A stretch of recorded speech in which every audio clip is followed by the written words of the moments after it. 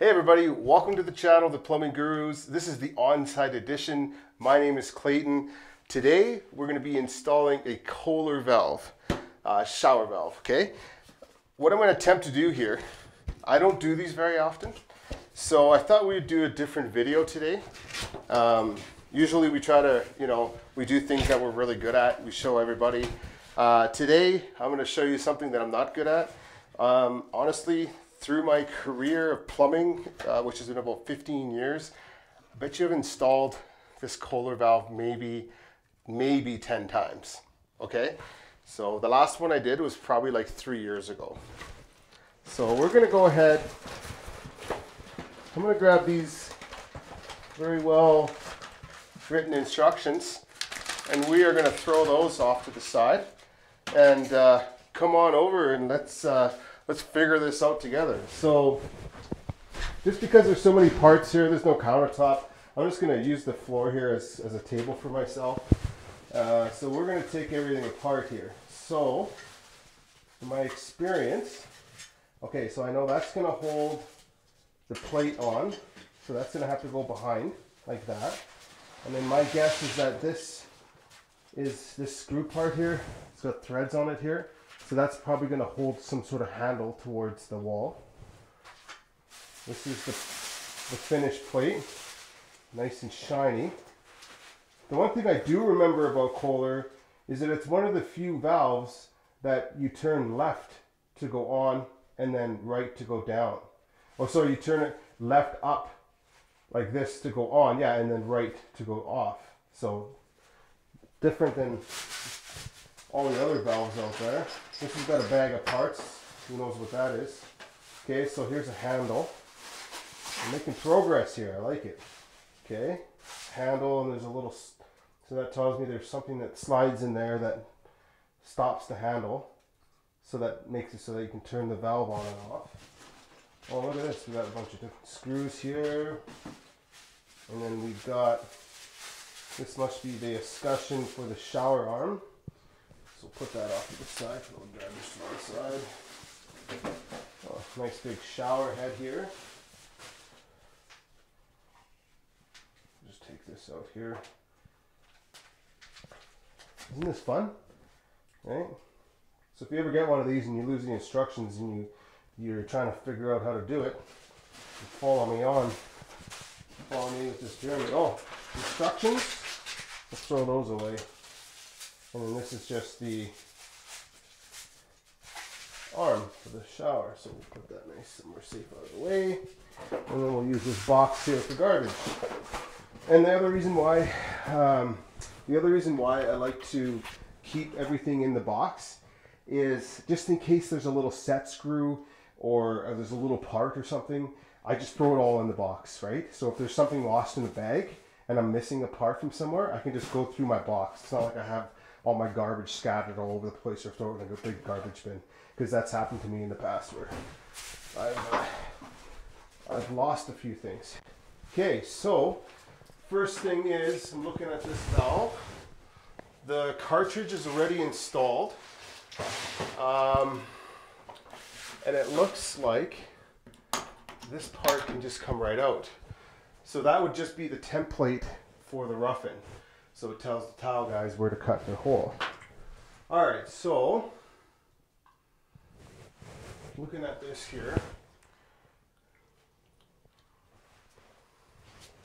almost looks like this just slides in there somehow. Okay.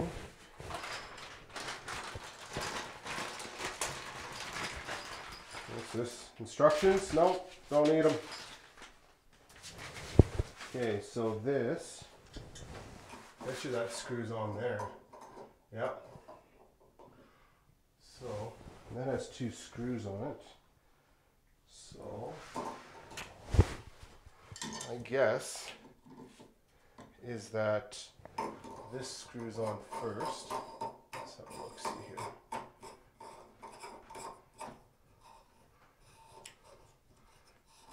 This probably screws on tight. And then this goes on like that, and then that screws it on tight to there. That's my guess. Okay, I'm going to go ahead with that. Now, this came with some screws here, right here. So this one. So what I'm looking for now is I'm looking for 2 identical screws. So I got 2 of these ones. We'll put them maybe right here. And then we got 2 of these ones. So, and then in here we've got a little screw in that, so we'll just leave that together. So I'm guessing, I'll just try one screw here. I'm guessing that's it there. And it's only going to allow me to go that far before it hits the back of the valve there. Probably use the shorter ones. So, probably use 2 different ones. Right? I feel like they're pretty close to the same. So I'm going to go ahead and say this is it here. And this part has 2 different. So you're using the shorter ones because the depth of the depth is. I think the longer screws will end up hitting the valve. So just explains they're not going to hear me very well. So the reason you're using the shorter ones is. Yeah, the reason why I'm using the shorter ones is because if I use the long ones, it feels like it's going to hit the back of the valve. So, and they come with 2 different screws, longer and shorter screws. So I'm guessing this is it. Who knows? This could be completely wrong. And but sometimes this is how you learn when you're doing stuff, right? We're just having fun here, guys. Like usually, I'll follow the instructions. I highly recommend that we usually do. For some reason, why?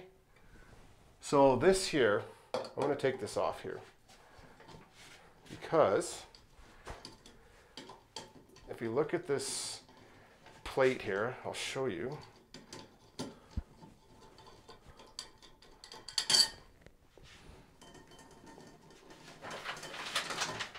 Show you what happened here. Is just need some clips here. That's all that's going on there. But if you look at this plate here, you can see the bottom has a little opening. So that would tell me that if water did get behind this plate, you'd want that water just to come down through the bottom. And before it was on the side. So what we're going to do, I think it goes up and down like that. And probably the pressure from me screwing this in holds this in place. It won't allow it to move.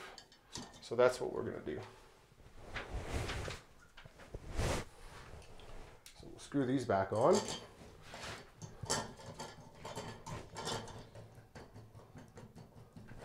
And when you're doing this kind of stuff, don't use a drill. Just do everything by hand.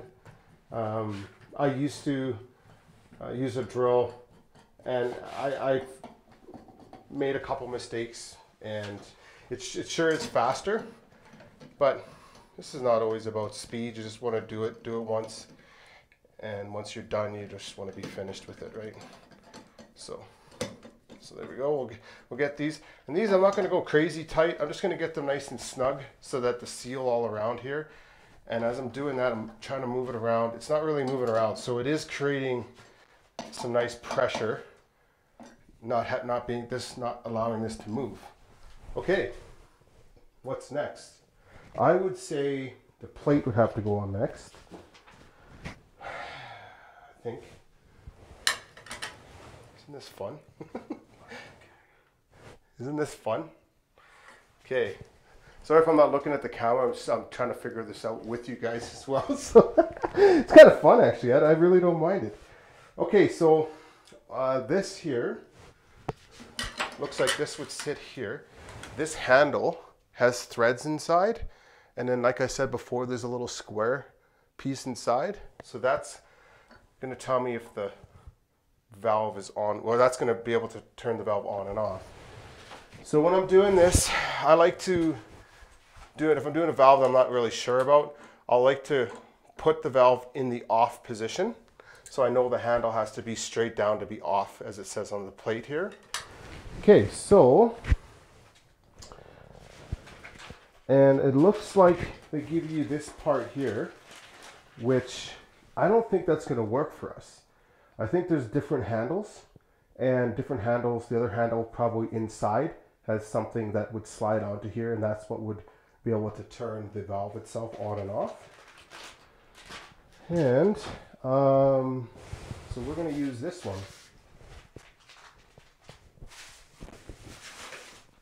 pretty sure this is it here. And then I'm looking at it, it's got two different sizes. So maybe what I'll do, instead of screwing it all the way, is, oh, I get it. Would you look at that? So we did need this. Did we? Yeah. That slides onto there. Okay, so on one side, it has, you can see a slot there that matches this. So that's how you slide that on. We'll grab our screwdriver and screw this on. And then when you're doing these screws, don't force it right away. Just make sure that the screw goes on nice and easy. And then we can turn it to the off position. So I know the handle's down. And then this thing goes on like this. Now looking at this and looking at the handle, it looks like the handle lines up, that square part lines up with the handle. So I'm going to want to have this in the off position, and you're going to want the handle to be aiming straight down. So it looks like I'm off just a little bit. So we are going to unscrew this.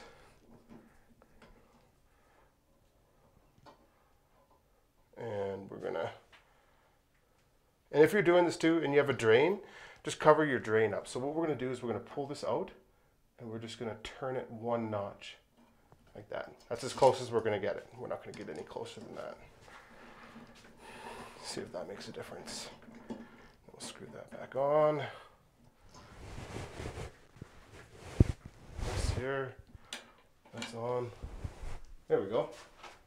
It's not perfect, but I think that'll do. Oh, sorry. And then here, so I'll just leave the screw off because there's two different sides I can go on that. And I think that might be too long.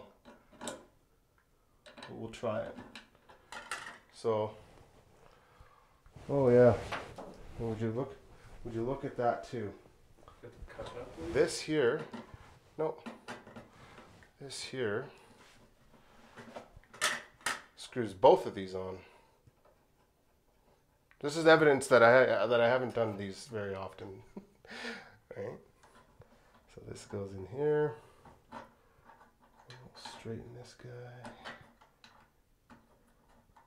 It has to be like that, and then turn this one notch over. Like that. There. I think that's as close as we're going to get it. It's not perfect, but we can get it straight. A little bit more straight. No, this is best. It's the best we can do.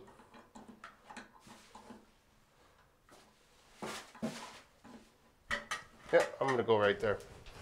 Okay, so now I'll grab that longer screw that I had. Move these screws over here. And we'll tighten this up here. There we go. So that does both of them. Okay, so now grab the handle. And then we pull that in there. And it looks like this part is separate than the handle. So you push it in, and turn this. Look at that. Making stuff work here.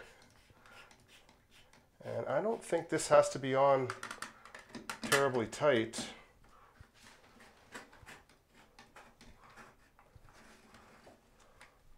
I think you want to hold it.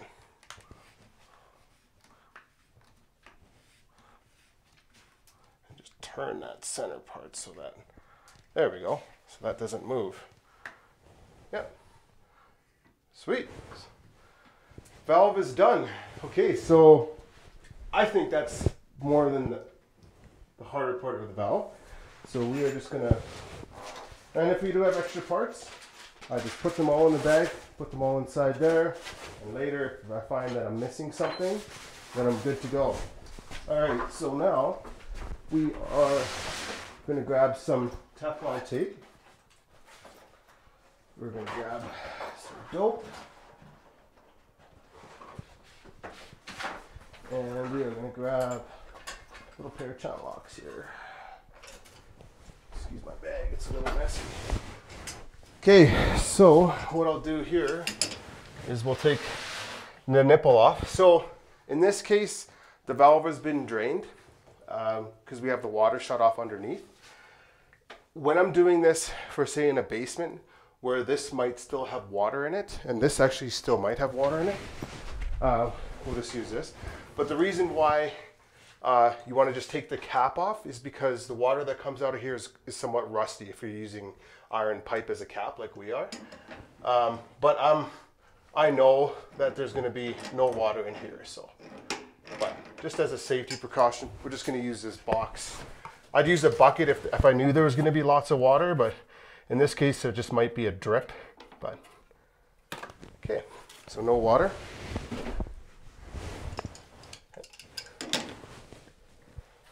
And that's the reason why, one of the reasons why you're not allowed to use black iron for potable. It's because it rusts. So get rid of this. And when I'm taking these off here, I just push a little pressure up against the wall so that this thing doesn't fall and break your tiles or crack your tiles or anything, cause any damage. So we'll get that out of the way.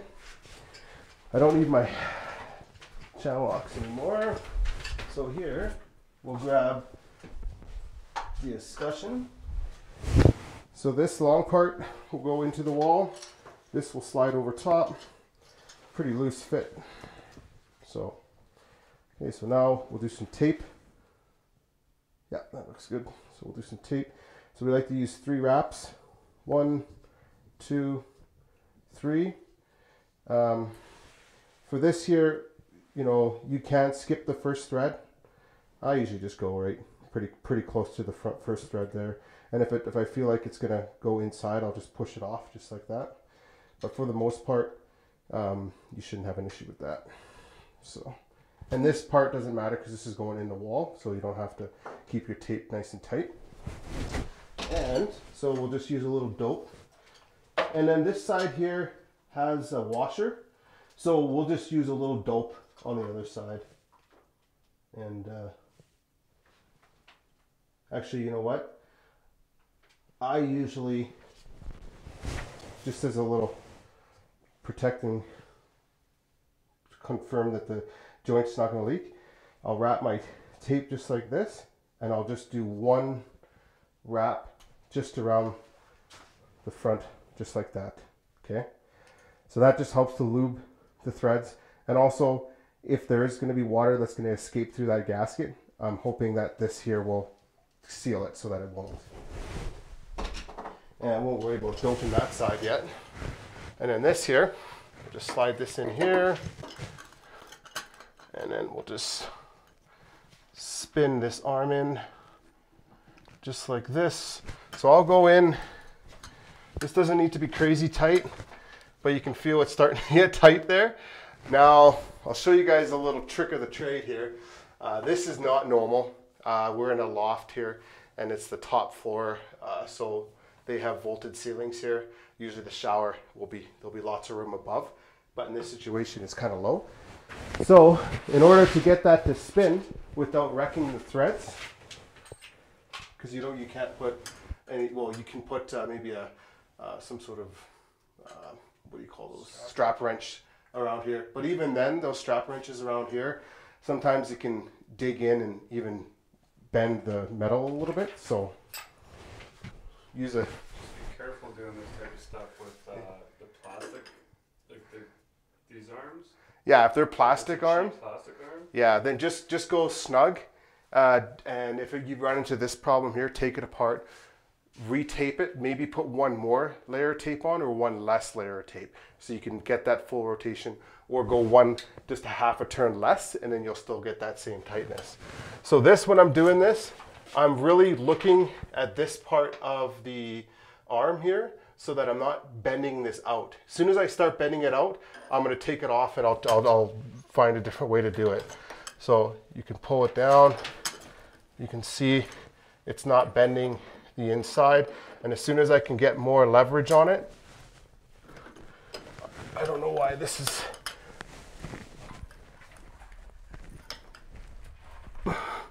They don't usually get this tight right away.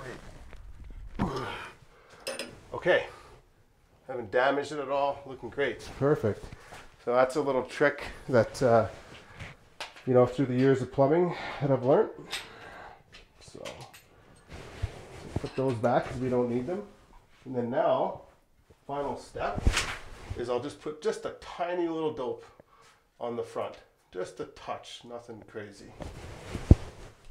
And I'm just doing that because I want the threads to be lubricated so that I can get this as tight as I can with that washer that's just inside there, okay? So you don't need very much lubrication for that to work. So just turn that. Now we'll grab a crescent wrench. And this here, when you're doing this part, sometimes they'll give you just a little lip there. And if this is plastic, which this is plastic, you want to just be very careful that you don't strip your crescent wrench on there. So just go nice and easy, it's not a rush. And not too tight either. We'll just go about there. The beauty about this is, because you can see it, you're better off to go a little loose and then have a little drip, and then you can slowly tighten it, especially if this is plastic. If this part here was metal, then I wouldn't be too concerned about it, but just because it's plastic, if I go too tight, I will crack the plastic, and that's happened to me in the past. So, yeah, cool. I think it's all done. So what I'll do as well, I won't show this in the video, but because this is loose here, this escutcheon, I'll just take a little bit of silicone, put it behind the escutcheon, push it flat, wipe the silicone off nicely so that escutcheon will stay just like that. And that's it. And that's how you install a Kohler valve with no instructions. Hope you guys enjoyed the video. If you guys have any comments or any other ways that you guys do it that are better than this, I'd love to hear it. Other than that, yeah, thanks a lot for watching, guys, and we'll see you on to the next one.